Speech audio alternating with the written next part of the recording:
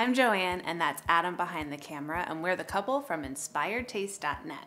Today we're making our veggie baked pasta. This is such a cozy dish. I love it, I love it. It's got veggies and little pockets of ricotta cheese. It's so creamy. The red pasta sauce, you're gonna love it. Let's go make it.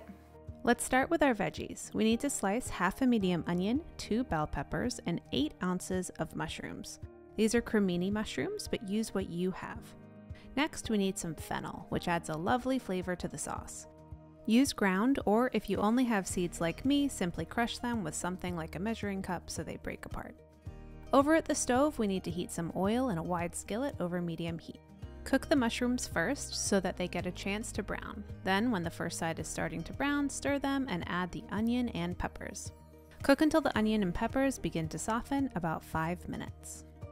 Now it's time for the fennel, salt, and pepper.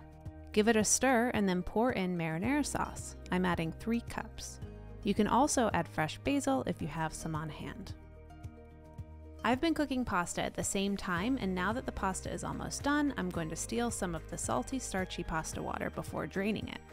Toss in the pasta. My skillet is huge, so if I'm careful, I can do this right in the pan.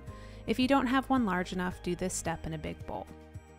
The sauce will likely seem dry. To fix it, add a few splashes of pasta water and watch as the sauce transforms.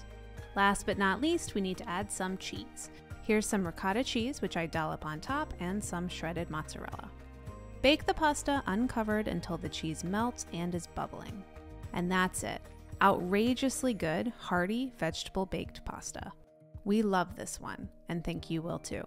As always, the full recipe is on Inspired Taste. Enjoy, and see you next time.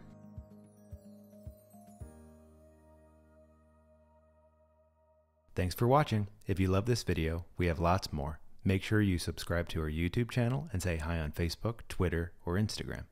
We're at Inspired Taste.